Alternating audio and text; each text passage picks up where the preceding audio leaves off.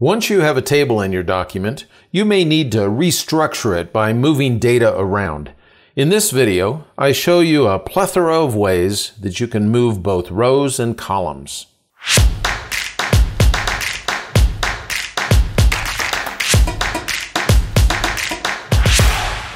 Word provides a number of ways that you can move data around within a table.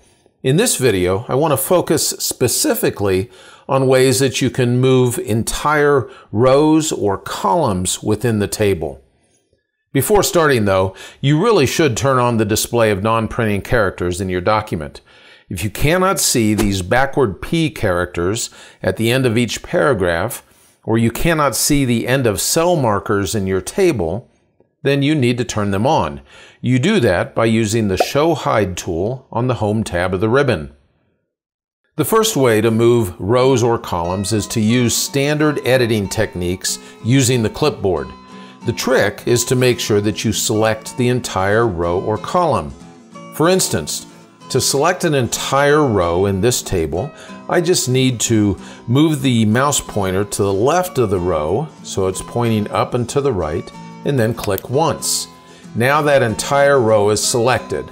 Granted that Word has placed this temporary menu over the top of it, but if I move the insertion pointer off to the right or wait long enough, you can see that the entire row is selected within this table. Now all I need to do is press Control X. Notice that the entire row is deleted, and then move my insertion point to where I want to paste that particular row. In this case, I want to paste it right above the row that starts with north. So I'm going to press Control V at this point, and you can see that it placed that row at that insertion point within the table. You can do the same thing to move a column, but again, the trick is to make sure that you select the entire column. Note when I move the insertion point near the top of this column, it changes into a downward pointing arrow. When it does that, I can click once and I've now selected the entire column. I can again press Control X. I've now deleted the column to the clipboard, and I can place the insertion point at the place where I want to insert it. So I want to insert it just before the column for Kwaku here, and all I have to do now is press Control V, and it has pasted that column within the table. Another way to move rows or columns is to simply use the mouse.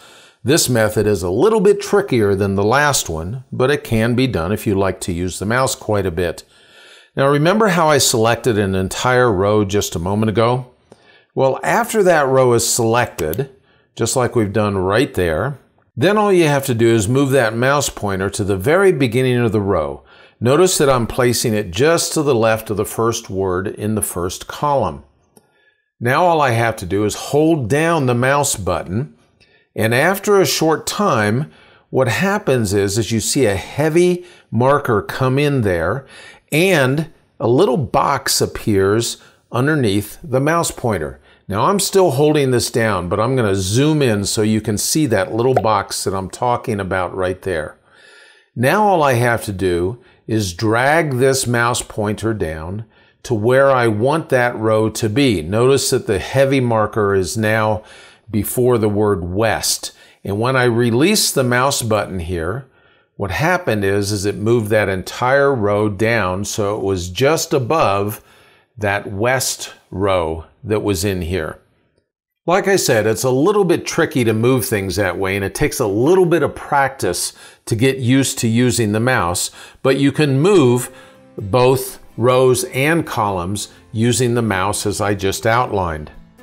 The final way of restructuring your table involves only moving rows, and this is actually a very handy method of moving them.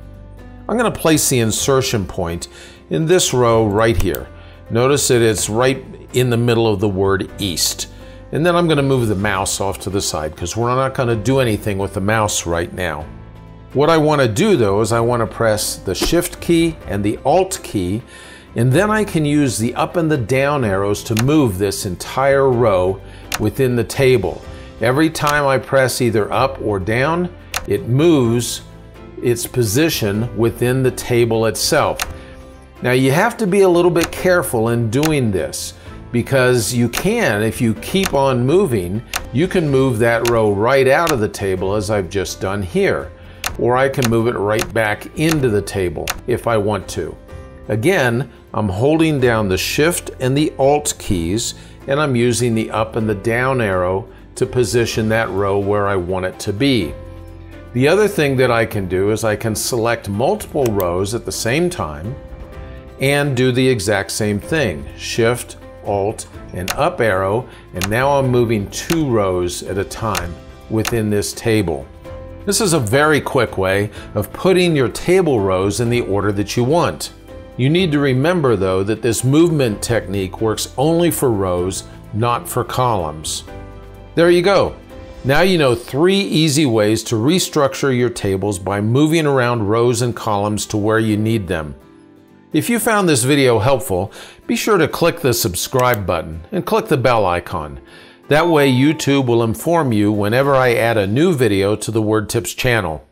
Thanks for spending a few minutes with me today.